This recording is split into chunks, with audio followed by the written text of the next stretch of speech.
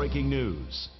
The Baltimore City Fire Department and just the city as a whole shattered by another tragedy. A city firefighter dies battling a 2-alarm row home fire. WJZ was on the scene as crews worked to contain that fire off Linden Heights Avenue in Northwest Baltimore. As the city mourns his hero, an investigation is now underway to determine how this fire started, while plenty of questions remain unanswered. We do have team coverage for you this morning. Alexis Davila is live from Shock Trauma, breaking down the details of this investigation. Amy Kawada is on your corner with reaction from community. We're going now first to Alexis. And good morning, Alexis. What can you tell us so far? Good morning. We are here at Shock Trauma, where some of the firefighters are still being treated for their burns, but unfortunately one firefighter did not make it. Now last night right here was a very heartbreaking scene as we saw a large crowd of devastated firefighters and community members gather right behind the ambulance that was carrying the fallen firefighter from right here to the medical examiner's office. Now, the fire chief tells us that this all started around 3:45 yesterday afternoon, where firefighters battled a blaze at the 5200 block of Linden Heights Avenue. Heavy smoke and flames came from the roof of the building, and the fire spread to at least 3 row homes. A second alarm was then called to bring more firefighters to the scene. 4 injured firefighters are now facing varying degrees of burn and are being treated at Shock Trauma and Johns Hopkins Bayview. The fallen firefighter has not been named yet, but is being remembered as a hero. I want to extend my love and my prayers to the families and victims of this tragic event, as well as to the members of the Baltimore City Fire Department.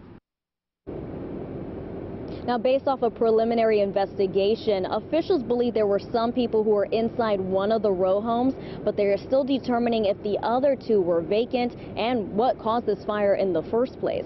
Coming up at 5:30, though, we will hear from Mayor Brandon Scott and his message about firefighters sacrificing their lives to save ours, and this person being recognized as a hero. Reporting live, I'm Alexis Davila for WJZ.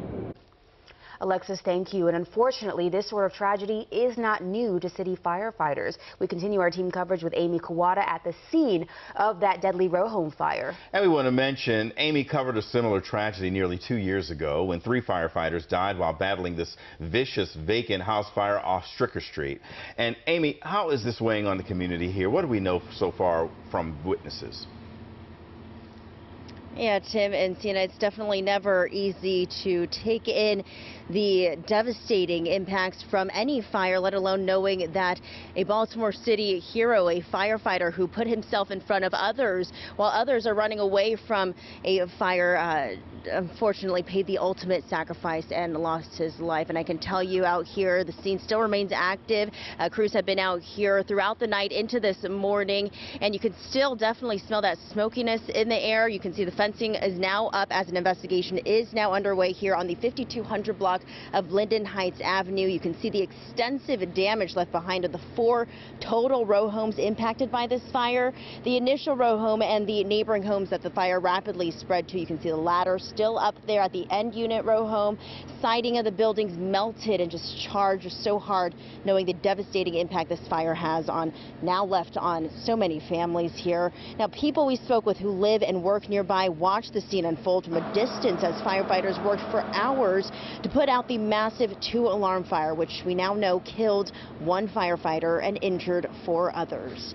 Again, fire officials did make a note about this particular fire. They say it grew so rapidly, and at this point, they aren't exactly sure why. And while investigators are now looking into what happened here, hearts remain heavy as community members are grappling with this tragedy.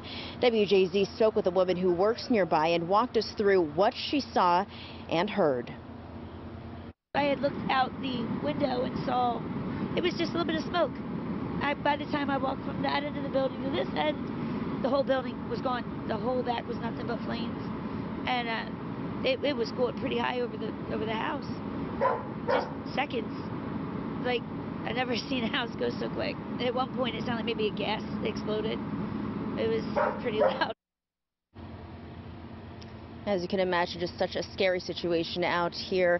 Again, the cause of this fire is still under investigation, and per protocol, the ATF and Maryland State Fire Marshals are also assisting in this.